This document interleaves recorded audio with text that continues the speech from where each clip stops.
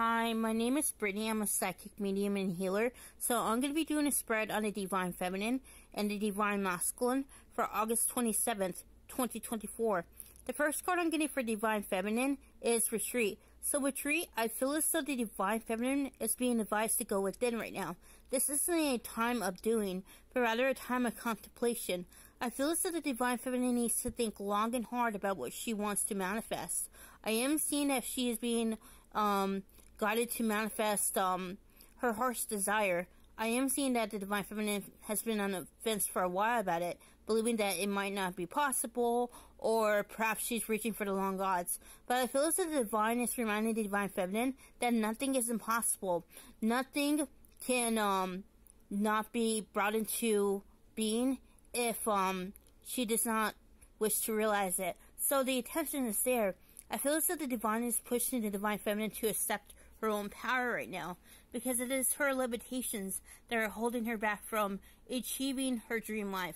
With transmutation, I am seeing that the Divine Feminine is also releasing a lot of trauma related to not only past lives, but also ancestral trauma. This is related to her authentic self. So as the Divine Feminine gets more attuned with her feminine energy, I feel as though the Divine Feminine is starting to care less about the process and more about becoming who she's meant to be. So she's not trying to control anything right now. She's just allowing her old self to fall apart. She's allowing that new self to take root. And as she does that, she is purging a lot of grief, a lot of sorrow, sadness, shame, guilt, anything that she repressed because she felt like she couldn't conform to societal standards. But with acceptance, I am seeing that the Divine Feminine is working on healing that witch wound. So that good girl syndrome that she has been participating in, the Divine Feminine no longer wants of it. She doesn't want to play by the rules anymore. She doesn't want to conform to some impossible standard that is thrust upon women or men, depending on the gender Divine Feminine. She doesn't want to strive toward something that is not her. And I feel as though the Divine Feminine is kind of like accepting that, yeah, she doesn't fit in, but that's a good thing, because she is here to create a brand new world. She's not here to like participate in the karmic cycles that are not serving her soul. So as the Divine Feminine accepts her power, she is breaking free of the mold. Freedom blocks are being cleared right now. And as the Divine Feminine accepts that she alone is the maker of her own destiny, she ends up releasing this burden.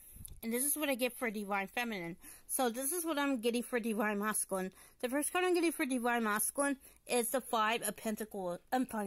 Five of Swords. With the Five of Swords, I am seeing that the Divine Masculine is struggling big time with a lot of like opposition when it comes to his ideals versus what he his external reality. So I feel as though the Divine Masculine is being tugged one way and then tugged another. He doesn't know which is the right path.